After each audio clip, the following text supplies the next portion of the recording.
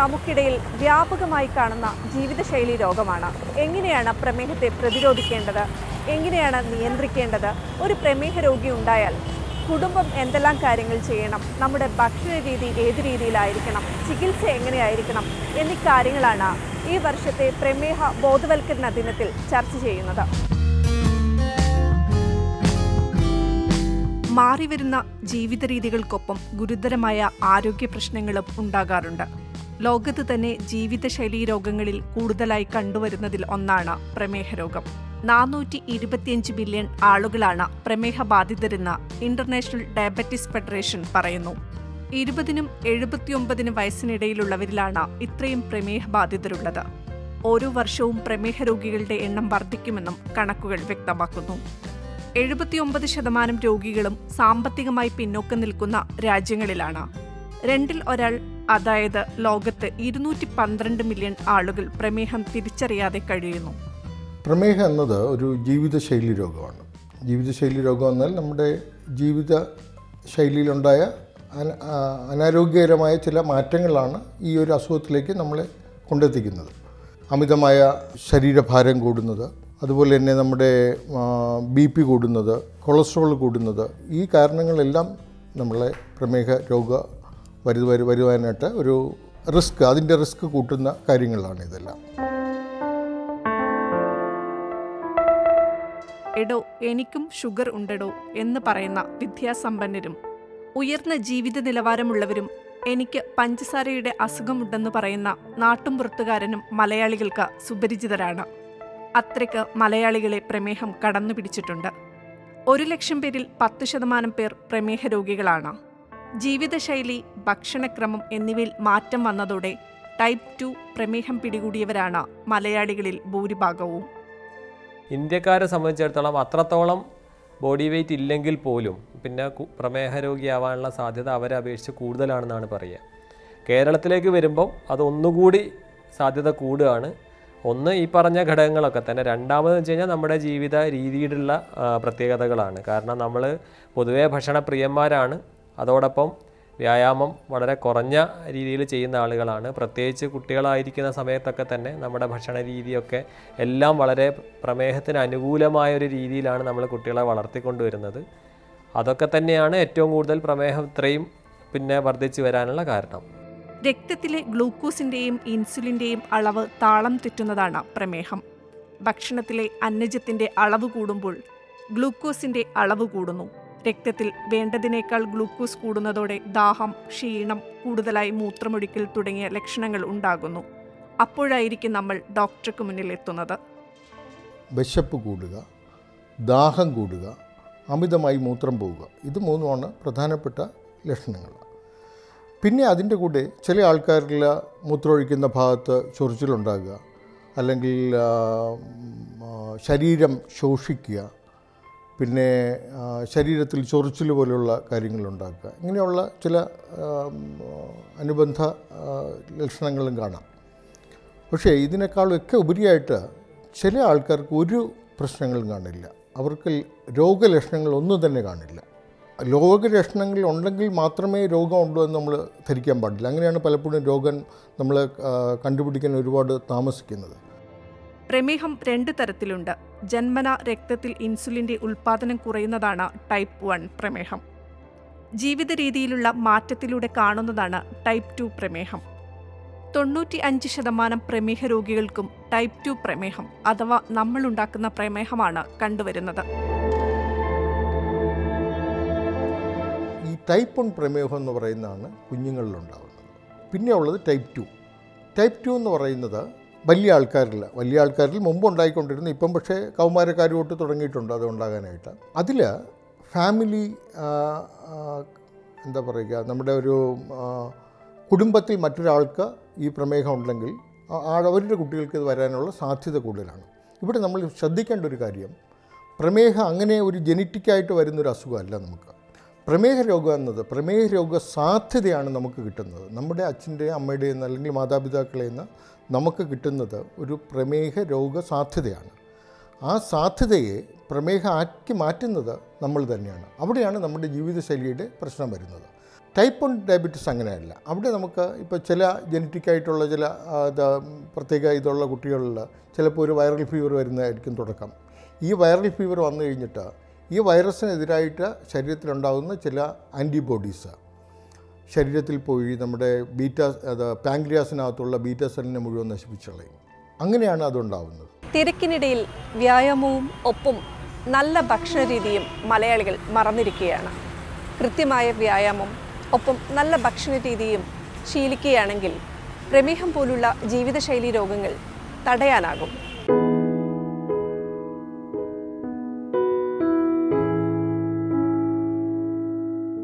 എന്താണ് നമുക്കിടയിലുണ്ടായ ജീവിത മാറ്റം? വ്യായാമം കുറഞ്ഞത്, സമീകൃത ആഹാരത്തിൻ്റെ കുറവ്, ഉറക്കക്കുറവ്, മാനസിക സമ്മർദ്ദം, അങ്ങനെ താളം തെറ്റിയ ജീവിത രീതികൾ. മലയാളികൾ മാറിക്കൊണ്ടിരിക്കുമ്പോൾ പ്രമേഹം സൈലന്റ് കില്ലറെ പോലെ കടന്നുവരുന്നു. പ്രമേഹം എന്ന് വെച്ച് കഴിഞ്ഞാൽ ഒന്ന് നമ്മൾ പ്രത്യേകിച്ച് ഒരു ലക്ഷണം ഒന്നും പലപ്പോഴും കാണിക്കാത്തൊരു രോഗമാണ് പ്രമേഹം. അപ്പം പലപ്പോഴും നമ്മൾ ടെസ്റ്റ് ചെയ്ത് നോക്കുമ്പോൾ വെറുതെ പോയി രക്തം പരിശോധിക്കുമ്പോഴൊക്കെയാണ് പ്രമേഹം ഉണ്ടെന്ന് കണ്ടെത്താൻ തന്നെ കഴിയുന്നത്. അപ്പം പലപ്പോഴും നമ്മൾ ലക്ഷണങ്ങൾക്ക് കാത്തു നിൽക്കുമ്പോഴത്തേക്കും ഒരുപാട് വൈകിയിട്ടുണ്ടാവും. അപ്പോൾ നമ്മളറിയാതെ തന്നെ നമ്മുടെ ശരീരത്തിൽ ഈ പ്രമേഹത്തിൻ്റെ അളവ് കൂടി നിൽക്കുകയും പല പല അവയവങ്ങൾക്കും ബുദ്ധിമുട്ടുകൾ ഉണ്ടാക്കി, ഓരോ സങ്കീർണതകളും ഉണ്ടാക്കി ഒരു ആളറിയാതെ അയാളുടെ ഓരോരോ അവയവങ്ങളായിട്ട് നശിച്ചു പോകുന്ന ഒരവസ്ഥയാണ് പ്രമേഹം. അതുകൊണ്ടാണ് നമ്മൾ അതിനെ സൈലൻറ്റ് കില്ലർ എന്ന് പറയുന്നതും. അപ്പോൾ നമ്മളിപ്പോൾ പലപ്പോഴും പിന്നെ എല്ലാം കണ്ടെത്തുമ്പോഴത്തേക്കോ അല്ലെങ്കിൽ ചികിത്സ കറക്റ്റ് രീതിയിൽ എത്തുമ്പോഴത്തേക്കും ചിലപ്പം ഒരുപാട് അവയവങ്ങൾക്ക് ഡാമേജ് പലപ്പോഴും സംഭവിച്ചിട്ട് കാണാറുണ്ട്. അശ്രദ്ധ കൊണ്ടാണ് ഗുരുതര പ്രമേഹ രോഗികളാവുന്നത്. പ്രമേഹ രോഗം നിയന്ത്രിക്കുന്നത്, പ്രതിരോധിക്കുന്നത് ഇതൊന്നും ശ്രദ്ധിക്കാത്തവരാണ് കൂടുതൽ ആളുകളും. ചെറിയ പ്രയാസങ്ങൾ മുതൽ ഹൃദ്രോഗം വരെയുള്ള നിരവധി സങ്കീർണതകൾ പ്രമേഹം മൂലം ഉണ്ടാകാം. അത്തരം സങ്കീർണതകളെക്കുറിച്ച് അറിയാത്തവരാണ് പലരും. അരി, കിഴങ്ങുവർഗ്ഗങ്ങൾ തുടങ്ങിയ അന്നജം കൂടുതലുള്ള ഭക്ഷണ പദാർത്ഥങ്ങൾ കുറച്ച് പച്ചക്കറികളും പയറുവർഗ്ഗങ്ങളും കൂടുതലായി ഉൾപ്പെടുത്തി നല്ലൊരു ഭക്ഷണശീലം ഉണ്ടാക്കുക. നമ്മുടെ ആഹാര രീതിയിലുള്ള ഏറ്റവും വലിയ പ്രശ്നമെന്ന് പറയുന്നത് നമ്മൾ കഴിക്കുന്ന കാർബോഹൈഡ്രേറ്റ് അല്ലെങ്കിൽ അന്നജം വളരെ കൂടുതലാണ്. നമ്മൾ യഥാർത്ഥത്തിൽ കഴിക്കുന്ന അന്നജത്തിൻ്റെ 4/1 നമുക്ക് ആവശ്യമുള്ളൂ. അതുപോലെ തന്നെയാണ് നമ്മുടെ പച്ചക്കറികൾ നമ്മൾ കഴിക്കുന്ന വളരെ കുറവാണ്. പച്ചക്കറികൾ ആഹാരത്തിൽ ധാരാളം വയ്ക്കണം. ഇതിന് നമ്മൾ സാധാരണ പെട്ടെന്നൊരാൾക്ക് മനസ്സിലാകാൻ ഒരു പ്ലേറ്റ് മെത്തേഡ് എന്ന് പറയും. ഒരു പ്ലേറ്റിൻ്റെ 4/1 മാത്രം അന്നജം അല്ലെങ്കിൽ ചോറ് പോലുള്ള സാധനങ്ങൾ എടുക്കുക. പകുതി ഭാഗം നമ്മൾ പച്ചക്കറികൾ കൊണ്ട് നിറയ്ക്കുക. പച്ചക്കറികൾ എന്ന് പറഞ്ഞാൽ നമ്മൾ സാധാരണ എല്ലാ പച്ചക്കറികളും വെണ്ടയ്ക്ക, പടവലങ്ങ, പാവയ്ക്ക, കത്തിരിക്ക ഇങ്ങനെയുള്ള സാധനങ്ങളെല്ലാം നമ്മൾ ധാരാളം എടുക്കുക. ഇനി ഒരു ക്വാർട്ടറിൽ മീനോ ഇറച്ചിയോ അങ്ങനെയുള്ള പ്രോട്ടീൻസ് എടുക്കുക. അതിൻ്റെ കൂടെ പാൽ ഉൽപ്പന്നങ്ങൾ എന്തെങ്കിലും, ഒരു ഗ്ലാസ് പാലോ അങ്ങനെ എന്തെങ്കിലും അതുകൂടി നമ്മൾ ചേർത്ത് കഴിഞ്ഞാൽ ഒരു സമീകൃത ആഹാരമായി. ഇത്രയേ ഉള്ളൂ. വ്യായാമം ഒട്ടും മറക്കരുത്. ആഴ്ചയിൽ 3-5 ദിവസങ്ങളിൽ എന്തെങ്കിലും തരത്തിലുള്ള വ്യായാമത്തിനായി അരമണിക്കൂർ മാറ്റിവെക്കണം. നമ്മൾ ഭക്ഷണം കഴിക്കുന്നുണ്ട്, നമ്മൾ ഓഫീസിൽ പോയി ഇരിക്കുന്നുണ്ട്, അല്ലെങ്കിൽ നമ്മൾ ഇരുന്നുകൊണ്ടുള്ള ജോലികൾ ചെയ്തുകൊണ്ടിരിക്കുന്നുണ്ട്, അല്ലെങ്കിൽ വീട്ടിൽ ചെറിയ ചെറിയ അടുക്കള പണികളൊക്കെ ചെയ്യുന്നുണ്ട്. അധ്വാനം എന്നുള്ള കാര്യങ്ങൾ പലപ്പോഴും ഇല്ലാതായിപ്പോവും. അപ്പോൾ അങ്ങനത്തെ ആളുകളാണ് നമ്മൾ ഈ വ്യായാമം വേണം എന്നുള്ളത് നിഷ്കർഷിച്ച് പറയുന്നത്. അപ്പം ഏറ്റവും ചെറിയ അളവ് വ്യായാമം എന്ന് പറഞ്ഞു കഴിഞ്ഞാൽ ഒരു ദിവസം അരമണിക്കൂർ നടത്താം. അങ്ങനെ ആഴ്ചയിൽ 5 ദിവസമെങ്കിലും ഏറ്റവും ചുരുങ്ങിയത് വേണം എന്നുള്ളതാണ് പിന്നെ പ്രമേഹത്തെ സംബന്ധിച്ചിടത്തോളം പറയാറ്. പ്രമേഹം കണ്ടെത്തിയാൽ ചികിത്സ അവഗണിക്കരുത്. കാരണം നിരവധി സങ്കീർണമായ അസുഖങ്ങളിലേക്ക് പ്രമേഹം എത്തിക്കാനുള്ള സാധ്യതകൾ കൂടുതലാണ്. 30 വയസ്സ് കഴിയുന്നതോടെ വർഷത്തിലൊരിക്കലെങ്കിലും ഷുഗർ ടെസ്റ്റ് നടത്തണം. ഭക്ഷണ രീതി, വ്യായാമം എന്നിവയിൽ ശ്രദ്ധ വേണം. അങ്ങനെയൊരു ശീലം മലയാളികൾക്കില്ല. കൂടുതലും കണ്ടുപിടിക്കുന്നത് അവർക്ക് അതിൻ്റെ ഒരു കോംപ്ലിക്കേഷൻസ് ആയി ഇതിന് ശേഷം കണ്ണിൻ്റെ ഡോക്ടറെ അടുത്ത് ഒരുപാട് പേര് വരാറുണ്ട്. കാഴ്ചയ്ക്കും അങ്ങനെ ബ്ലഡ് ഷുഗർ വല്ലാണ്ട് കൂടിക്കഴിഞ്ഞാൽ കാഴ്ചയ്ക്ക് പ്രശ്നങ്ങൾ വരും. അപ്പോൾ അത് ഷുഗർ കൂടിയാലും വരും, ഷുഗർ കൊണ്ടുള്ളൊരു കോംപ്ലിക്കേഷൻ ആയിട്ട് വരാം. അപ്പോൾ ഇങ്ങനെയൊക്കെയാണ് നമ്മൾ സാധാരണ കണ്ടുപിടിക്കുന്നത്. അപ്പോൾ നമ്മൾ കണ്ടുപിടിക്കാൻ വേണ്ടി തന്നെ ടെസ്റ്റുകൾ ചെയ്യേണ്ട ഒരു അസുഖമാണ് പ്രമേഹം. അപ്പോൾ ഭയന്ന് പിന്മാറരുത് എന്നുള്ളതാണ് പ്രധാനമായിട്ടും നമുക്ക് കൊടുക്കാനുള്ളൊരു സന്ദേശം. പ്രമേഹം കണ്ടുപിടിക്കുന്നതോടെ ടെൻഷനാണ്. മരിക്കും വരെ മരുന്ന് കഴിക്കണമല്ലോ. മരുന്നിൻ്റെ കടുപ്പം കാരണം കിഡ്നി നശിക്കും, അല്ലെങ്കിൽ എന്നും രോഗിയായിരിക്കും എന്നൊക്കെയുള്ള മിഥ്യാധാരണ വ്യാപകമാണ്. ചികിത്സ കൃത്യമായി കൊണ്ടുപോവുക, ഡോക്ടർ നിർദ്ദേശിക്കുന്ന ഭക്ഷണരീതി പിന്തുടരുക, ഇത് മാത്രമാണ് പ്രമേഹം നിയന്ത്രിക്കാനുള്ള വഴികൾ. പ്രിവെൻഷനാണ് കൂടുതൽ ഊന്നൽ കൊടുക്കുന്നത്, ചികിത്സയല്ല. പിന്നെ ഒരു തെറ്റിദ്ധാരണ നമ്മളെപ്പോഴും കേൾക്കും, ഡയബറ്റീസിൻ്റെ ഗുളിക കഴിച്ചിട്ടാണ് എൻ്റെ കിഡ്നി പോയത്, ഗുളികയാണ് കോംപ്ലിക്കേഷൻ ഉണ്ടാക്കുന്നത്. പലപ്പോഴും ഇതൊരു തെറ്റിദ്ധാരണയാണ്. ഗുളികയല്ല കോംപ്ലിക്കേഷൻ വരുന്നത് നമ്മൾ ഗുളിക കഴിക്കേണ്ട സമയത്ത് ശരിയായ ചികിത്സ എടുക്കാതെ ചികിത്സ വൈകിപ്പിച്ച്. പ്രമേഹത്തിൻ്റെ കോംപ്ലിക്കേഷൻ എത്ര വർഷം പ്രമേഹമുണ്ട്, എത്ര പ്രമേഹം കൺട്രോളാണ്.